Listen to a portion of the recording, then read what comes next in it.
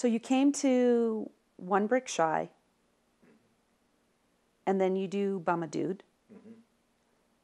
What happened to your self-syndication? What were the challenges you faced? The people that I was submitting to just didn't like the second strip nearly as well. It was the characters were rather reprehensible.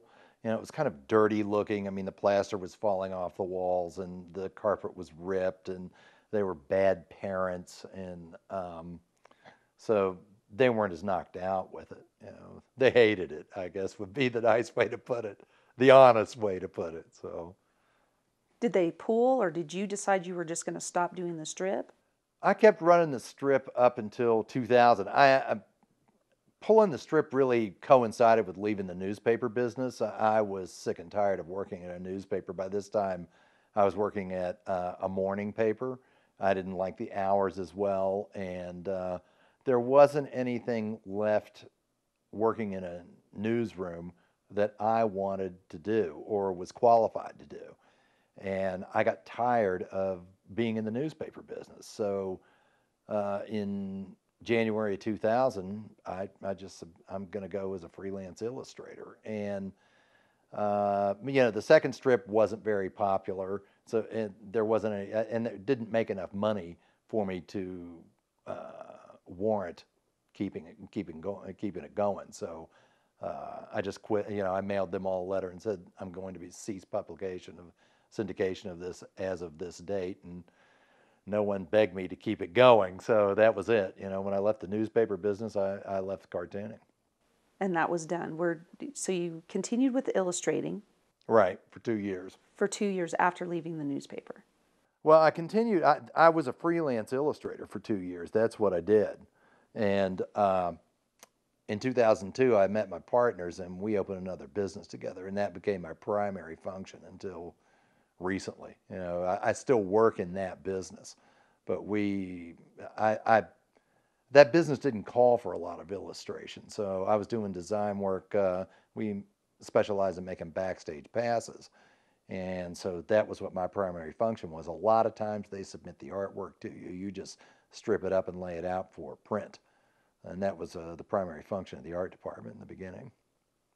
What do you think your biggest challenge was with just personally continuing with self-syndication? Well, it was disheartening after a while. I mean, there just was no money in it. I remember whenever I left the paper, I actually offered to. I said, you know, do you like the cartoon? And they said, yeah, we love running it. And I said, well, how about you pay me $10 a month? It was $2.50 a cartoon. And they said, no, it's not in the budget. And you know, I'd been doing this for 9 years, and I was like, you know, there's not even $120 a year in this for me, and that was pretty disenchanting. Were you trying to get connected to some of the international distributors, syndicates? Yeah, they never were. You know, doing a single panel is actually it's a numbers game. There's just more strips. There's more places for strips for, you know, multi-panel cartoons in a newspaper on their comics page than there are single panels.